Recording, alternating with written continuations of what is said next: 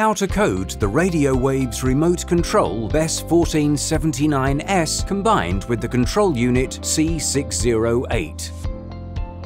Check on the label the identification code of the control unit located in the engine room.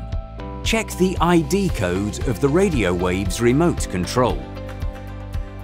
The operations described must be carried out within a time limit of 20 seconds. The intermittent and irregular light of the signaling LED indicates that the board memory is empty. With some versions of this control unit, even the manual panel may not work if no remote control is memorized and the red LED is flashing. Make sure the transmitter batteries are charged and in good condition, and are inserted correctly according to the polarity indicated. Unscrew the 4 perimeter screws.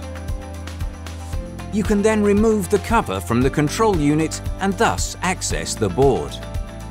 Press the red acquisition key for about 1 second and then release it immediately when the red signaling LED turns off. From this moment, you have 20 seconds to code the remote control. Since this is a radio wave remote control, it is necessary to be within a range of a few meters from the receiving antenna.